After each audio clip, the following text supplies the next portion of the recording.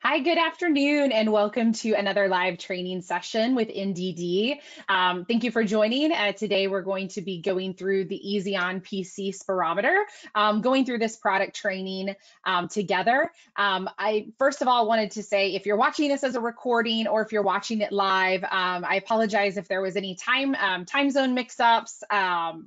Apologize for that. Thankfully, if you're registered, you'll definitely get this as a recorded session tomorrow.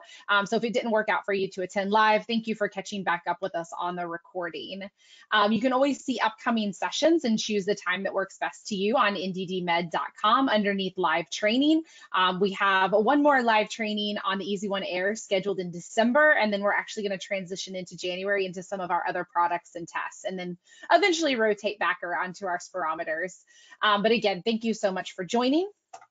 I'm going to get us kicked off here.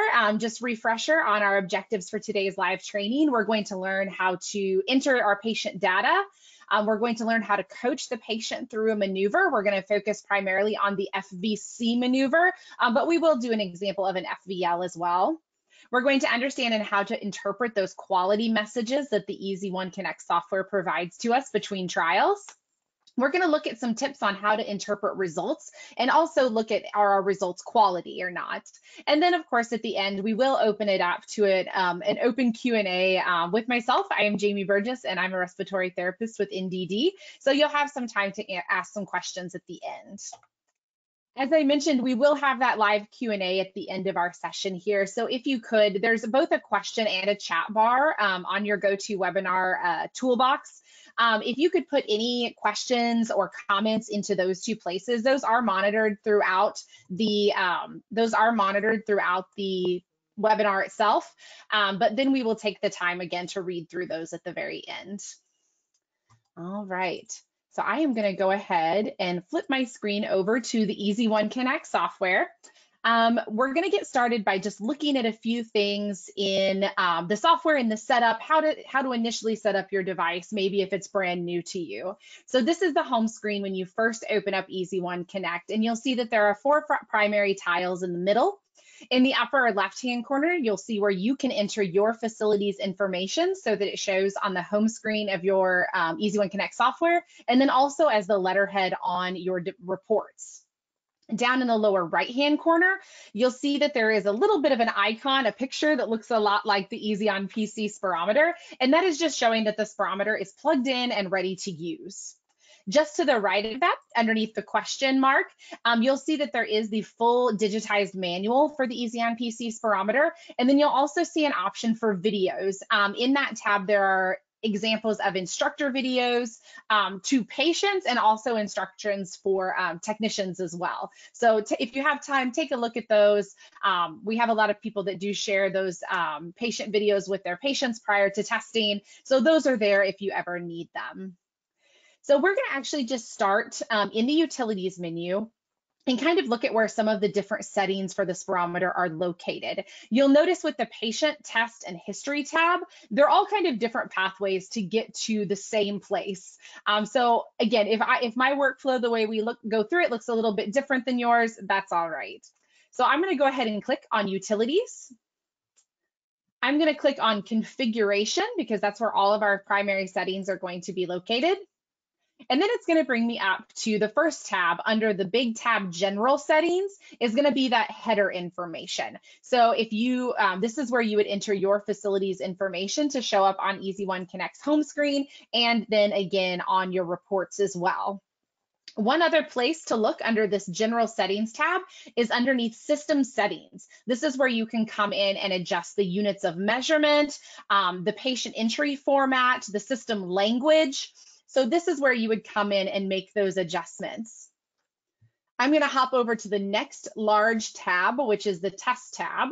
And you'll see that there's a lot of other sub-tabs under this as well. So underneath the first sub-tab, which is the general test settings, you'll see that there are a lot of different options that you can look through with your provider to see what is going to make the most sense for your facility. So again, under value selection, we recommend using the best values from all trials, which is what ATS and ERS recommends. You can add a have to manually stop the trial versus it being automatic. Under general settings, there are are lots of different things like showing the Z-score column or showing the FVC, FEV1 ratio in a percent. Again, these are settings that you guys can decide on as a clinic to customize your device to what you need. The next sub-tab over is the predicted value set. And this would be where you would come in for spirometry and select how are we going to calculate what is normal for your patients. As you can see, there is a very, very, very long list of available predicted value sets available in EZ1 Connect. Again, working with your provider, you would just need to decide which predicted value set will work best for your patient population. On the system interpretation, again, there are several different options. I have the Gold Hardy selected right now, but again, if you want system interpretation, so for the device to walk through, does the patient look obstructive? Do they look restrictive? You can select the patient interpretation that best fits your needs, or you can also select to not have that interpretation visible on your report. All right.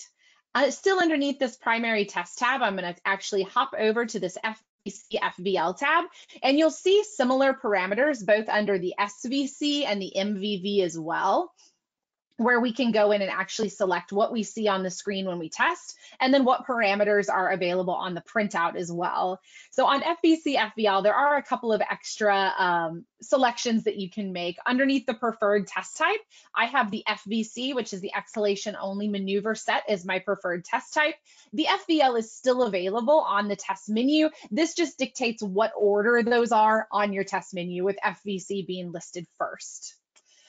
Next to that is the applied spirometry standard. Again, we do still have the 2005 standards as an option.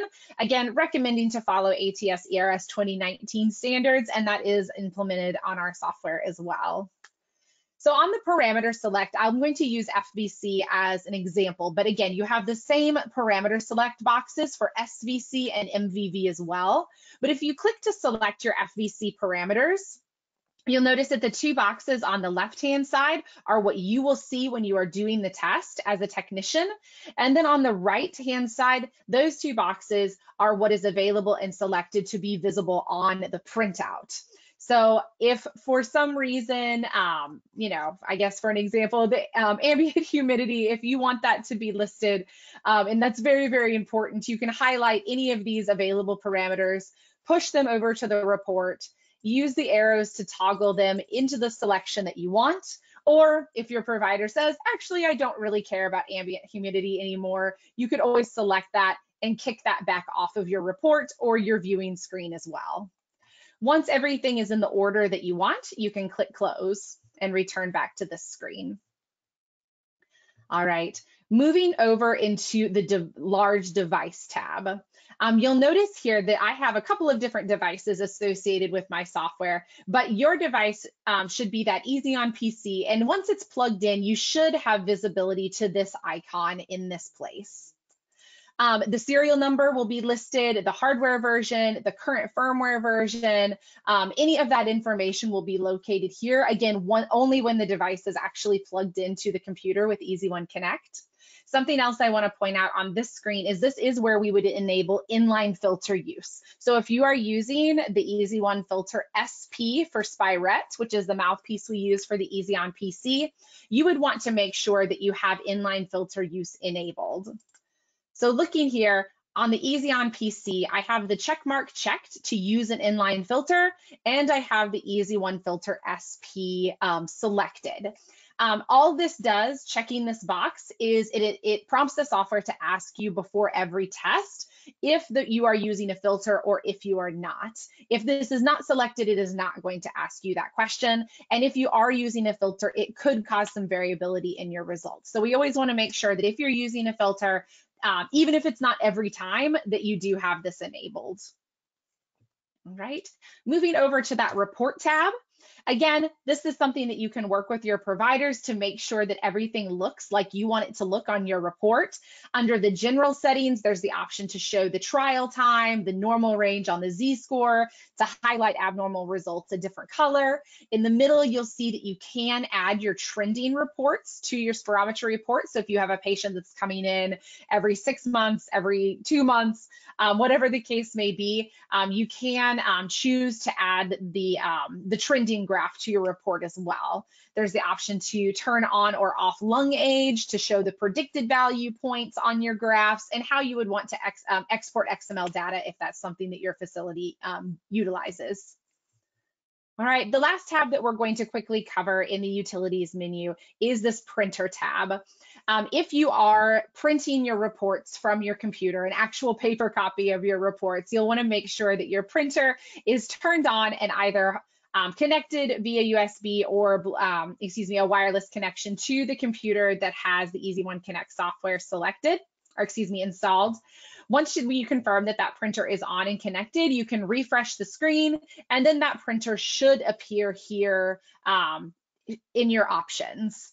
Right now, I am going to keep selecting to print to a PDF, but again, once you have this printer selected and saved, once you hit print on your reports, it would automatically go to that default printer. All right, before we exit back to the main menu, we always want to make sure that we hit save, and then it will automatically push us back out to the main menu.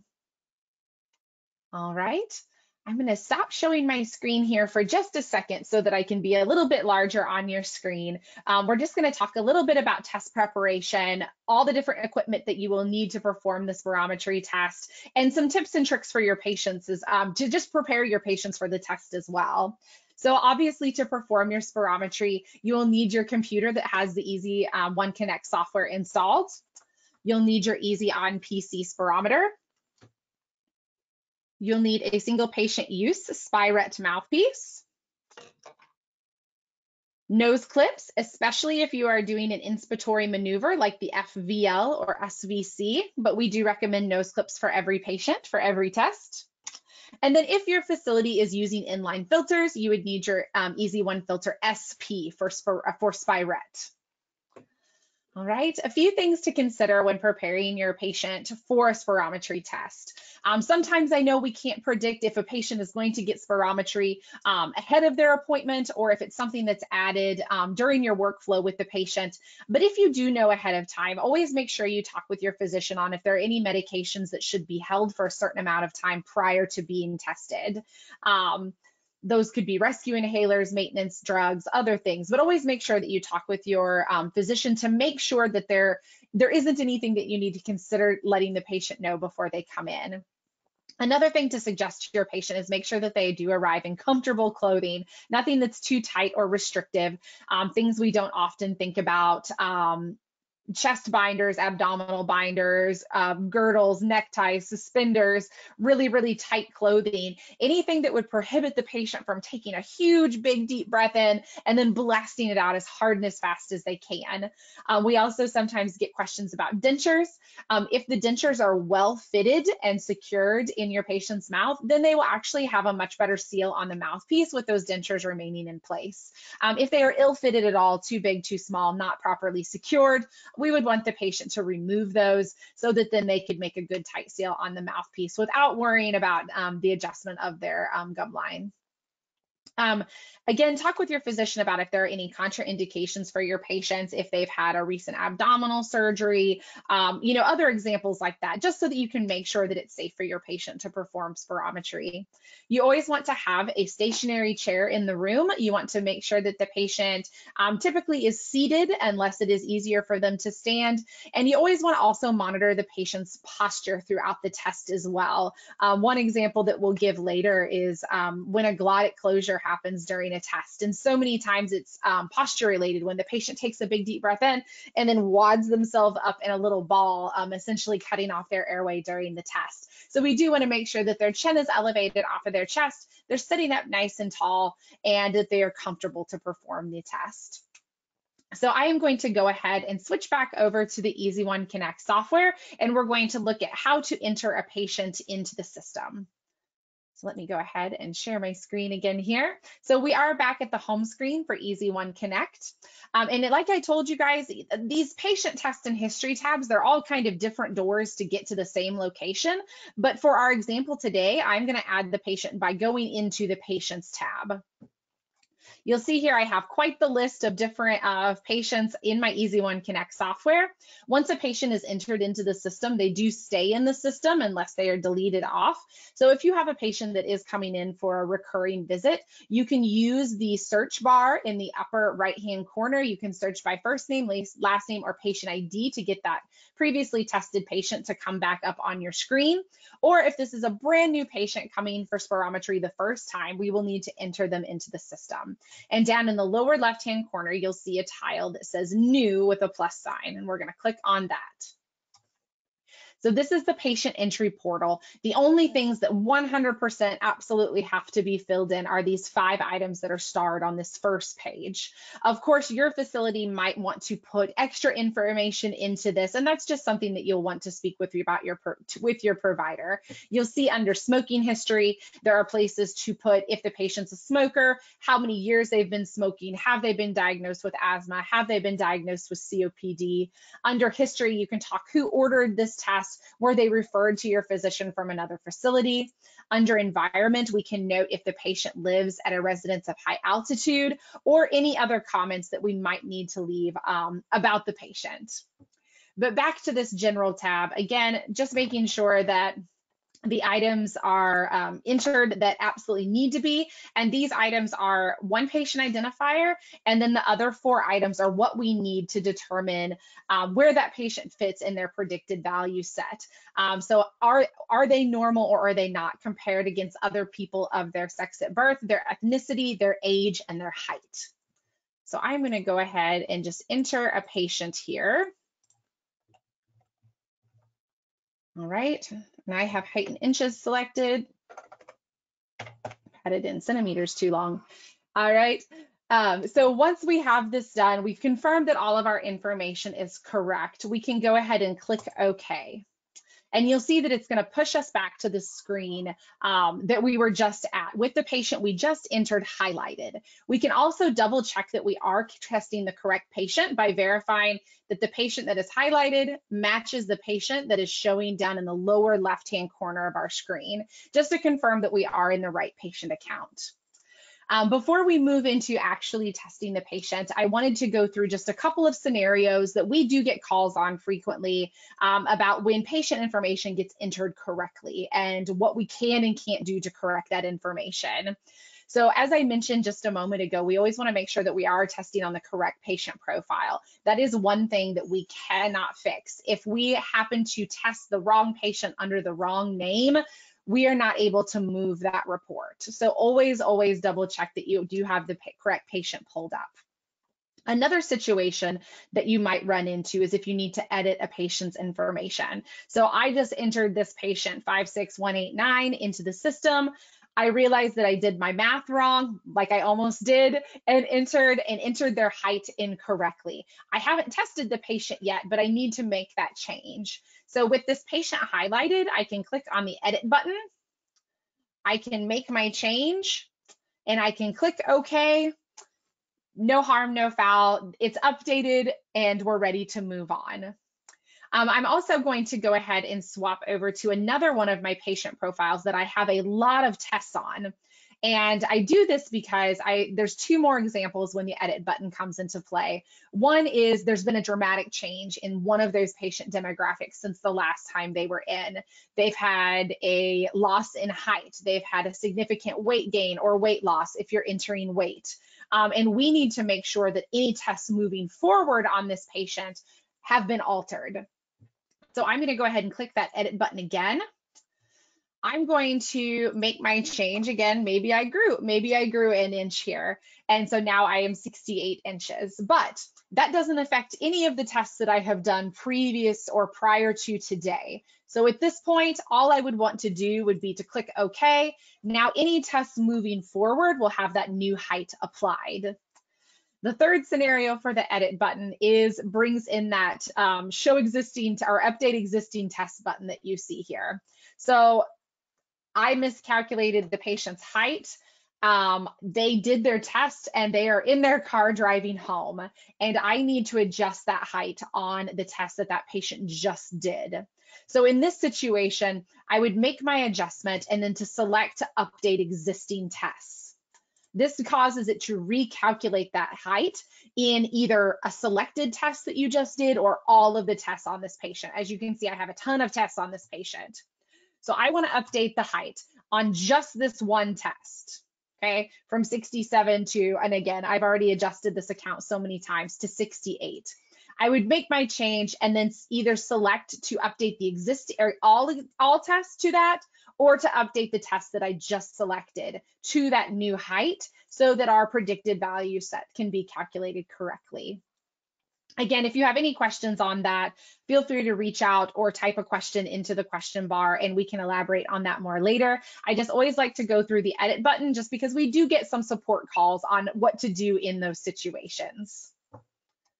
All right, I'm going to go ahead and go back out to the main menu, and now we're about ready to test. So I'm going to stop sharing my screen again here for just a moment so that I'm a little bit larger on your screen, and we're going to get ready to test. So we have all of our supplies assembled. We have our spirometer, our spirometer mouthpiece, our nose clips, and for this example, I will use a filter today, the Easy One Filter SP. So when you open up your spirometer mouthpiece, you'll notice that there is the option just to tear the plastic halfway. That is just so that you can keep the plastic on the front part of the mouthpiece, but of course we should always be wearing gloves when we do spirometry. So if you happen to take the plastic all the way off, that's okay too. When you take off the mouthpiece, you'll notice that there is a printed arrow on one side of that mouthpiece. When you insert the mouthpiece into the spirometer, you'll notice that there is also a printed arrow on the patient side of the handle. The mouthpiece only goes in one way, and it's so that those arrows line up when the mouthpiece is inserted. If you happen to not get the mouthpiece inserted all the way, or it is upside down, the software will give you an error that your spirometer is inserted incorrectly. As an additional step, if you are using an inline filter, that goes on the back side of the spirometer mouthpiece and it just twists on. Be cautious when you put your mouthpiece, or excuse me, when you place your filter, that you don't pop your mouthpiece out of the correct position. So twisting it on is always a really good idea. All right, so now your spirometer is set up and ready to use. I have my nose clip set on the side here. And so now we're going to discuss the actual FVC test. So the forced vital capacity test. I always tell patients we are trying to measure how much air you can move in and out of your lungs and how quickly you can move that air in and out of your lungs. This helps us identify deficits that could be an obstructive pattern or a restrictive pattern.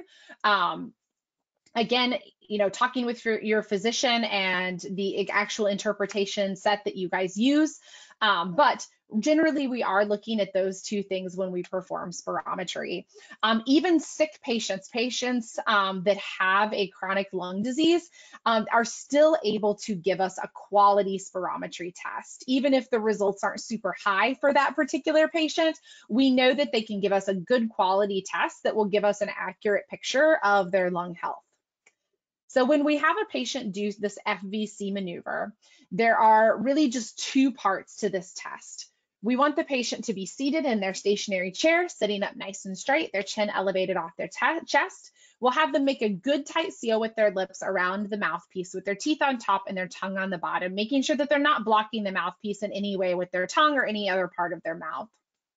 On the mouthpiece, we'll have the patient take a big, deep breath in and then immediately blast it out as hard and as fast as they can. We want to encourage the patient to keep blowing and keep blowing and keep blowing until they come to a point of expiratory plateau, meaning no more air is coming out of their lungs. We can visualize this on our volume time graph during the test, but the software is going to automatically end the trial for us once the patient has reached that point of expiratory plateau. Your patients will feel like they are out of breath long before they are out of breath. And it is our job as their coach to continue to have them pushing out that air, squeezing out every little last bit of air that they can until the software ends the trial for us. If you have been doing spirometry for a long time, you might remember with the 2005 spirometry standards, there used to be a 6-second minimum. A patient had to at least blow out for 6 seconds. A lot of times then people would just end the test, which is why that was removed. So now the test does not end, or it's not an acceptable maneuver until the patient hits that point of expiratory plateau, meaning all the air that they brought in is now all the way out of their lungs. Again, I will show an example of an FVL maneuver, which is very, very similar to the FVC, but it is actually adds the inspiratory side of that flow volume loop. Again, the test is performed almost identically, but instead, once we get to that point of expiratory plateau, the patient has blasted out all of their air. There's no air left. The software will prompt us and it'll tell us that the patient has reached expiratory plateau and to have them take a deep breath back in to complete the curve. And again, the coaching bar does walk you through each step of that in the software. All right, so I am going to go ahead and show my screen again here, and we're going to actually go into that FVC test. So again, I already have a patient selected. You can confirm that by looking in the lower left-hand corner, and you see that patient ID 1234 is selected. So I can go into the test menu. From here, you see all of the different tests that are available on EZ1 Connect. You'll see the two that we have talked the most about, the FVC and the FVL. You'll also see the slow vital capacity, the MVV.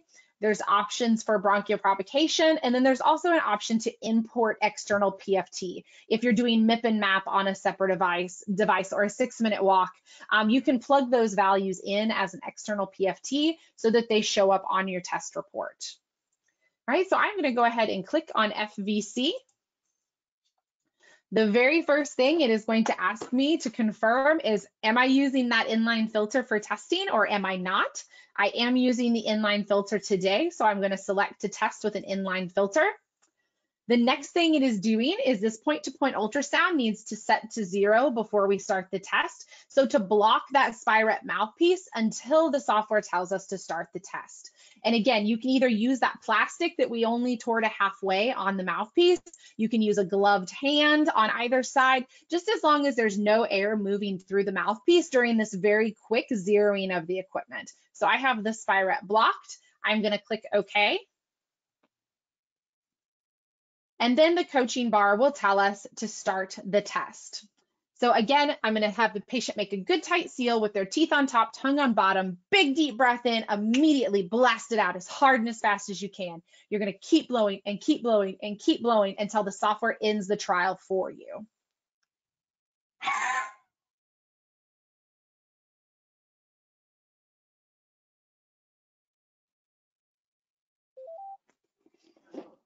Awesome.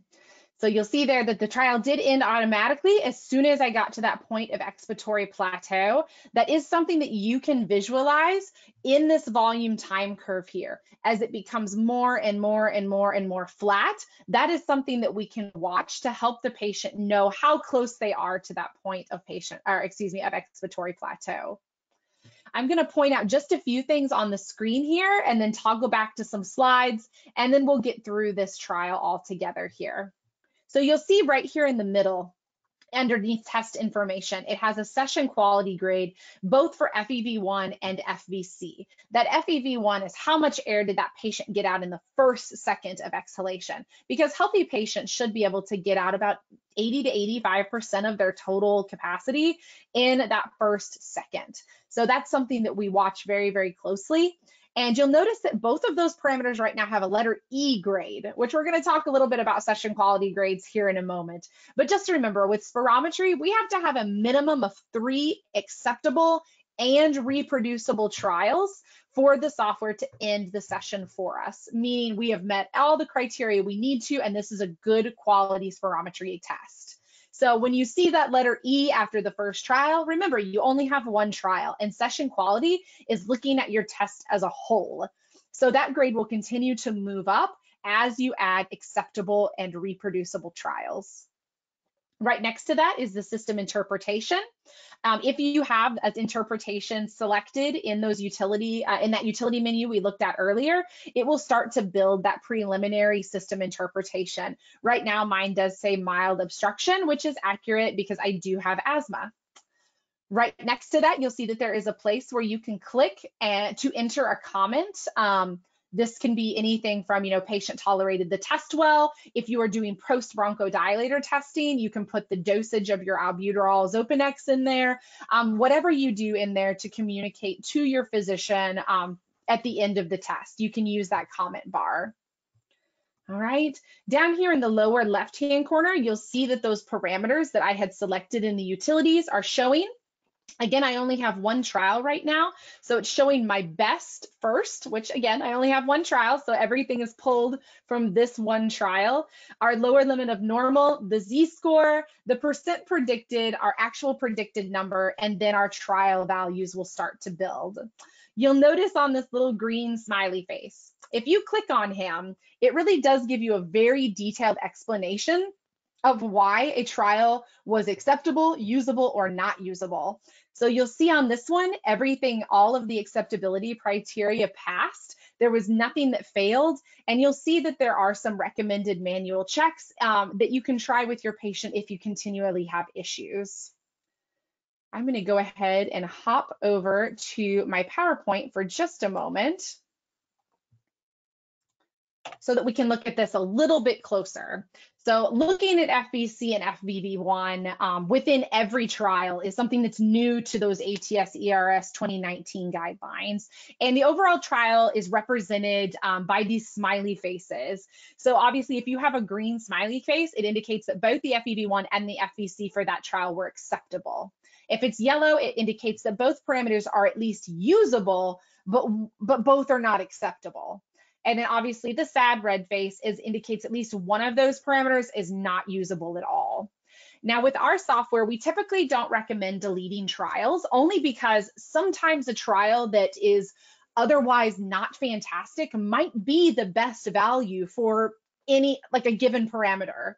And so our software is only going to take those 3 best trials, and it's going to take the best values from all trials combined. So deleting trials, again, you can do that. You can move acceptability around if you think that you need to. But again, our software is going to follow that ATS-ERS 2019 algorithm exactly as far as was it acceptable, was it usable, or was it not usable? And you know that it's only going to pull those best values.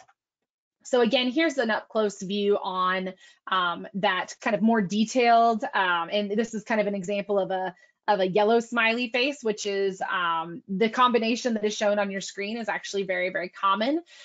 When you click on that smiley face, it kind of gives you that really detailed evaluation on FBC and FB1.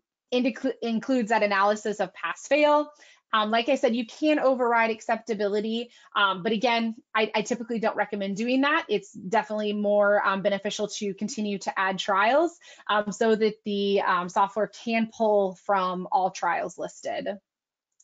All right, on this one, I always like to point out it's a great example. You can see on this one, the FEV1 was predictable, so they blasted out hard and fast, but then the FBC was only usable. They did not make it all the way to the point of expiratory plateau, which is why this is a usable versus an acceptable test. All right.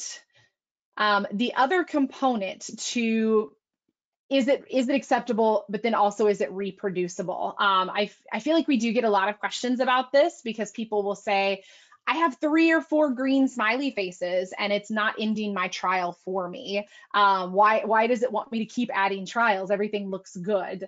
And 99% of the time, it's an issue with that reproducibility. Does one trial look like the next, And this really is the only time that I encourage, I guess, for lack of a better word, the use of that deleting a trial, because if you do have one that is very, very much, much different than all of your other trials. Getting that outlier out of the way to fix your reproducibility is something that you might look at doing.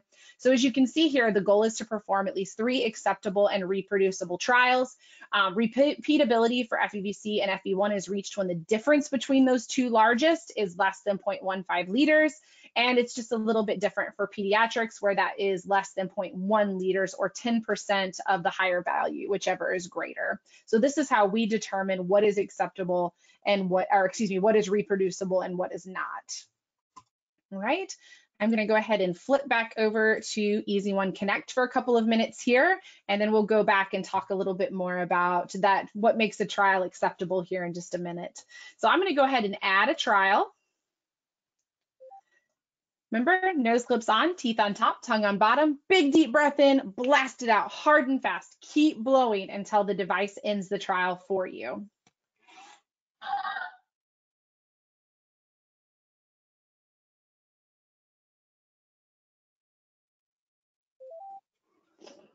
Awesome. It's telling me good effort due next. The coaching bar also could give me feedback on individual trials, like telling me to take a deeper breath, to blow out faster, to blow out longer, not to hesitate. So making sure I immediately blast out hard and fast. So the coaching bar really does give you that real-time feedback between each trial.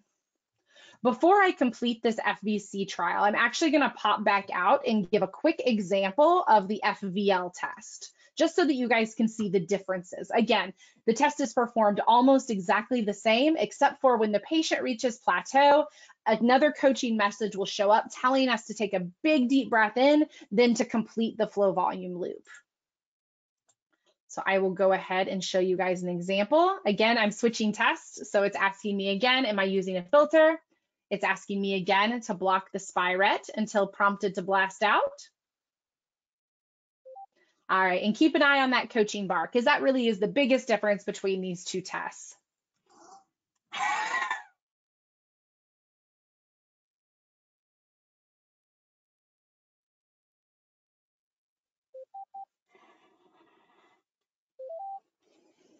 Awesome. So you can see that the coaching bar did prompt me to go ahead and take that second deep breath in to finish the trial. Everything else is the same on FBL. You still have to do a minimum of 3 acceptable reproducible trials. You want to continue adding trials until the software tells you that the session is complete, meaning that all of the ATS criteria has been met before you move on. All right. All right, before we do this last trial here, wrapping up this test, I wanted to go a little bit more in detail with this quality grading and how we determine what is acceptable and what is not. So this is the grading chart from the ATS ERS 2019 standardization. This is not NDD's grading chart that they came up with on their own. This is directly pulled from the standard. So if you ever have questions on why it's not finishing a session for you, or why you're missing parameters or have a bad grade, this is absolutely where the answer is. So if you have a C grade on your session quality, that means that you have 2 acceptable and the reproducibility is within 0.2 liters of each other, versus what an A is 3 or more with a 0.15 liter difference between that. And you can also see this on your reports as well. You'll see that session quality grade, and you'll also see that variability that it's talking about to make sure that it lines up for repeatability as well. All right. So we talked a little bit about what makes it reproducible. Now, what are the components that make an acceptable maneuver? And the first is that explosive start. We do not want the coaching bar to tell us not to hesitate. Again, most patients can get around 80 to 85% of all of their air out in that first second. And so we need to make sure that it is explosive start, no hesitation, to make sure that that FEV1 comes from a maximal effort. We can talk a lot about back extrapolated volume and what that means, but really the drive home message here is making sure that they take their big deep breath and then immediately blast it out as hard and as fast as they can. This is not really a relaxed maneuver. Your patients are not going to ever breathe this way in their everyday life. It is something that we have to coach them through. and understand what that test should look like. So making sure that they understand it is not a relaxed maneuver, it is forced, it is pushing out hard and fast every last bit of air.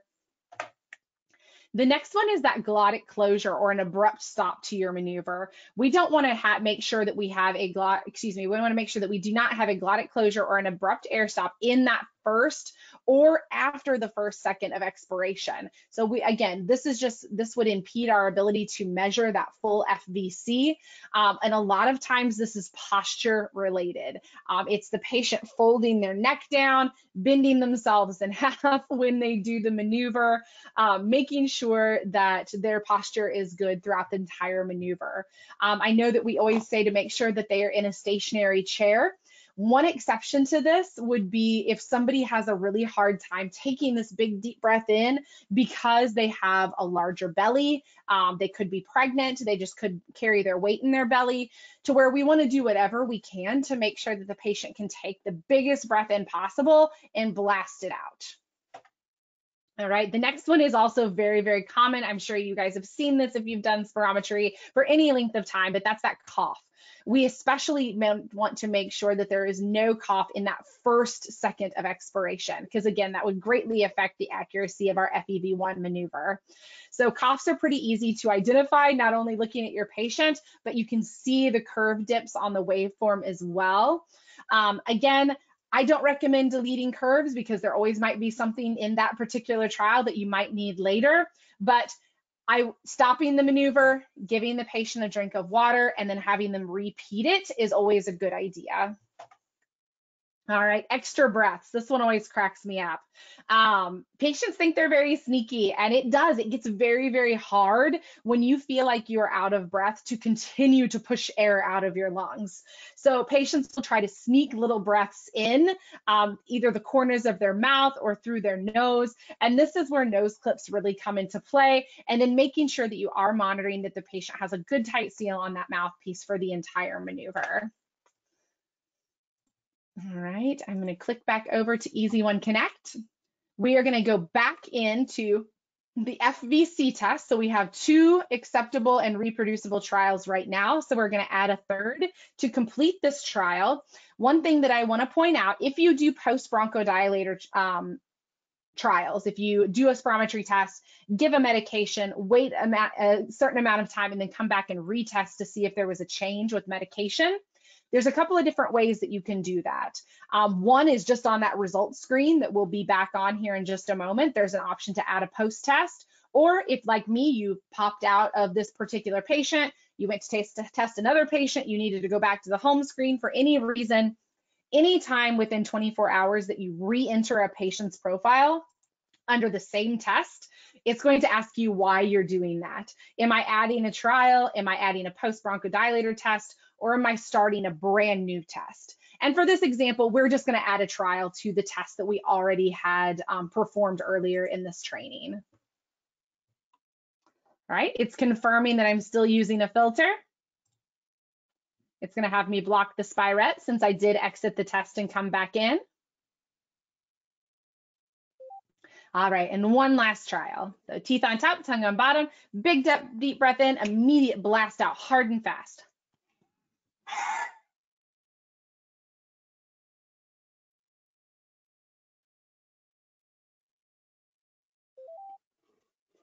Excellent. And I knew it was going to yell at me. One thing about being a PFT educator, when you have asthma, sometimes it makes things a little bit funny. So it is telling me to take a deeper breath. Again, I have 3 green smiley faces, but it's not completing this trial for me because between this trial and the others, I had a little bit of variability there.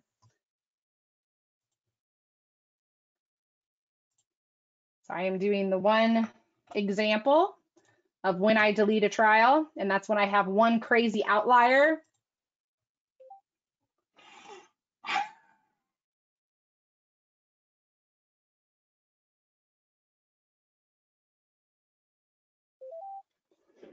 Awesome, so it's telling me session complete, great job. I have 3 acceptable and reproducible trials. Looking at my session quality, I have an A grade for both FEV1 and FVC. My variability is within range. The system interpretation says I have a mild obstruction, which is accurate because I have asthma, and I'm ready now to move on with the test.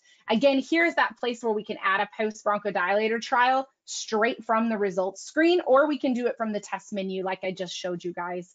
And again, the rules for post bronchodilator, exactly the same from pre. Minimum of 3 acceptable reproducible trials. You want an A or a B grade at the end, and 3 green smiley faces. All right. So we're going to go ahead and go take a look at the report. So I'm going to go ahead, once you have your device set up, you know what your report template is. You use the same one every time. If you're connected directly to a printer, you can always just hit this print button and send it directly. If you want to view the report, you can go ahead and click that report tile. And in the upper left-hand corner of this screen, there are several default templates that you can choose from. I'm not sure which one is going to pop up on my screen, and if it's a custom report, so I'm going to swap over to our standard FVC FVL report. On this standard report, you'll notice that the letterhead is the information that you entered in the utilities menu. The patient information is next, followed by how we're reading the test. What was the date? What interpretation? What predicted value set are we using? And then after that is going to be our actual data. If you do a post bronchodilator test, it will generate just to the right of the pre and will show up in green. On this, you can see it has my best trial, or my 3 best trials with the best values from each trial displayed in this first column. Underneath this, you'll see my session quality. You'll see that system interpretation. You'll see that I am using an inline filter. You'll see my Z-score, which is how am I, if normal is 0, if that is where my predicted value is, how good or bad do I deviate from that normal that is supposed to be normal for me based on my predicted values. You can see my small airway values are a little bit low. No one get worried. It is decided to be very cold in Southwest Missouri for this asthmatic girl. So no worries there, guys. But you can, that's a really good visual for patients to see where they are on a little bit of a graph. Below that, you'll see all of those different trials are displayed both in the flow volume loop and in the volume time curve. I do spirometry all day, every day. So it's a little bit hard to see that there are 3 trials listed there just because my trials look very, very consistent, just because I do them so often. Your patients will probably have a little bit more variability than what you see here on my screen. All right, once you have the report, the desired report selected, again, from several different standard layouts in the drop down here. Again, if you're directly connected to a printer, all you have to do is hit the print button.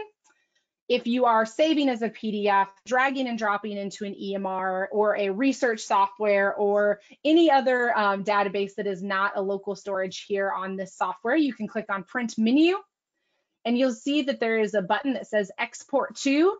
You can select how you want the file to be saved, most commonly a PDF.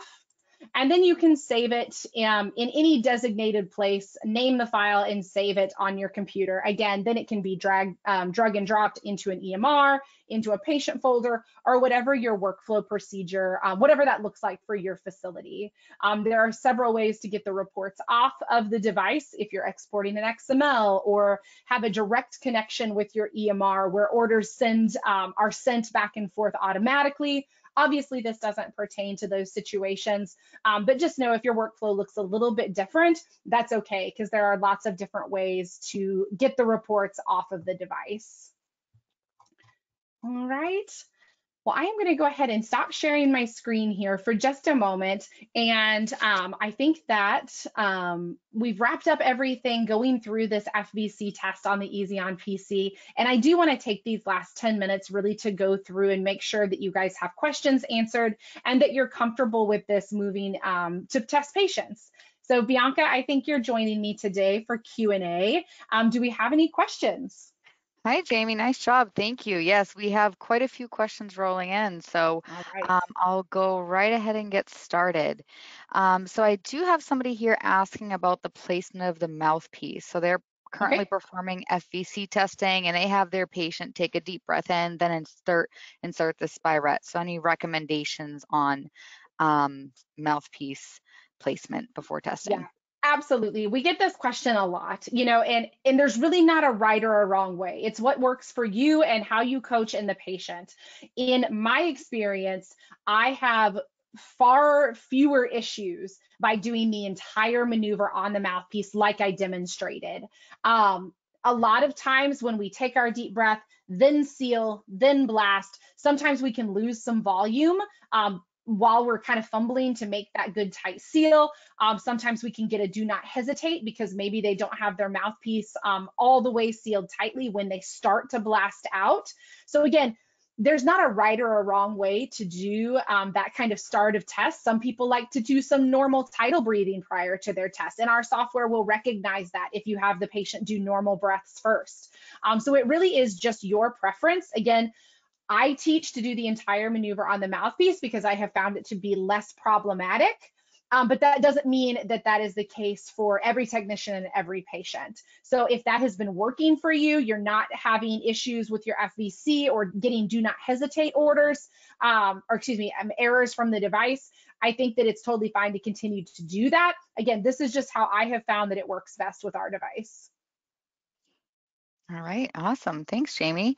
I have another question here regarding ethnicity and what to do if the ethnicity of the patient is not available as an option.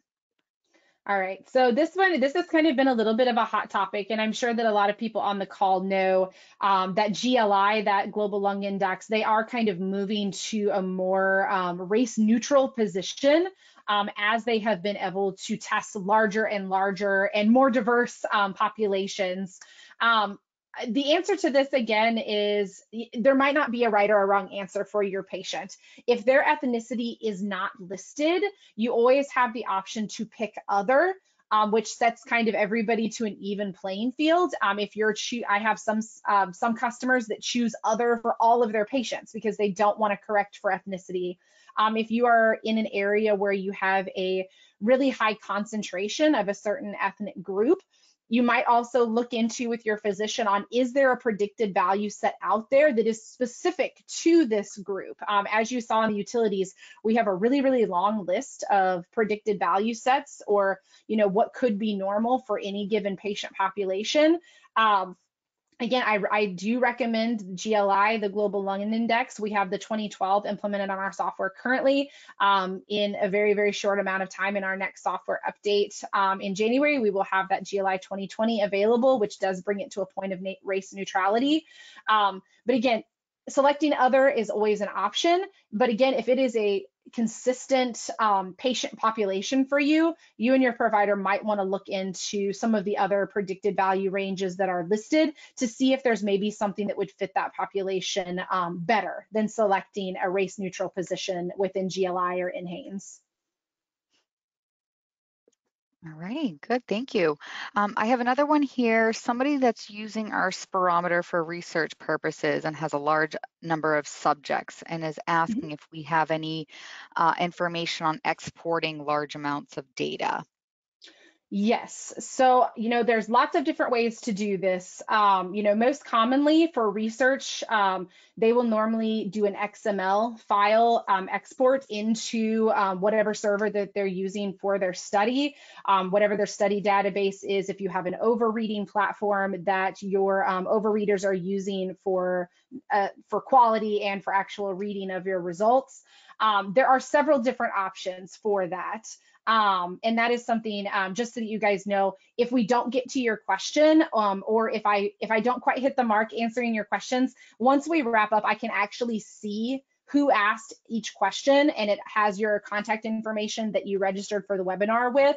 And so especially like for this specific question, I will definitely find you in my list and make sure that I follow up. I do work with our research customers here at NDD, and so I would be happy to kind of help see what option for that bulk export is going to work the best. Because again, exporting a PDF at a time in a situation like that is pretty tedious. So I can definitely assist with like an XML format or whatever your research database, whatever type of file it will accept. We can definitely follow up after this on that question. Perfect, thank you. Another question here, I'll just go ahead and read this one as is. In closed spirometry, sometimes I ask the patient to take an air before reaching the plateau. Any recommendation to improve this error and avoid not meeting the criteria for completion of the test? Right. So as you saw, if we have our patient take extra breaths during the maneuver, it's going to kick that maneuver out for FVC, just because that is something that is highlighted as not acceptable with, either before or after that first second of expiration. And again, this is not an easy test for patients to perform. I mean, I am asthmatic. My lung function is on a good day, as you can saw it in the background, in the mid 80s on my percent predicteds. But I still can do a good quality test. So your patients will feel like they are out of air before they are out of air. And being that coach, making sure that they understand that before, and that you are going to encourage them to keep pushing out every last little bit of air that they can. Because on our software, if you take a second deep breath in or take another little breath in, it's going to end your trial for you, and you're probably only going to have a usable or a not usable FVC. So just encouraging them and setting the expectation. You're going to feel like you're out of air, making sure that you're coaching them to keep pushing, keep pushing. There's more air. There's still air coming out. Keep going, keep going. The coaching side of that really does fall on us to make sure that they understand that it's not the most enjoyable test. They're going to feel like they're out of air before they are, but that you need them to keep pushing until the software senses that no air is coming out, because the second it reaches that plateau, it's going to end the trial for us. So we need to just, again, continue to have them blowing out and pushing out that air until the software prompts us to stop. All righty. Awesome, Jamie. I think that's it. I do have a few people asking about the recording, so I do believe it goes Okay. out automatically Yeah. after the webinar is complete. But I think we have them all. Yeah, absolutely. Yeah, the recording, the email that you registered with, it'll be an email from GoToWebinar, and normally it's about 24 hours after the event. So it'll be about this time tomorrow when those emails go out. So whether you were able to attend live, not live, a portion of live, if you registered at all, you will get that recording in your email tomorrow. All right. Well, if there are no more questions, I again just want to thank everybody for hopping on. Keep an eye on nddmed.com underneath the live training page. Again, we are excited. We're going to be adding some live training sessions for DLCO, for multiple breath washout, again, and then spirometry on our device on the Easy One Air. On the Easy on PC. All of those are going to start rotating in 2024, just so that we make sure that we are hitting all of our tests and offering live training as often as we're able. So again, thank you guys for joining us. If you have any questions, feel free to email me once the event is over. If there's any questions that I missed, and I will follow up with my clinical trial friend here in a little while, I'll definitely be reaching out. So again, have a wonderful rest of your Tuesday, and we will see you at another live training session soon. Thanks so much. Have a great day.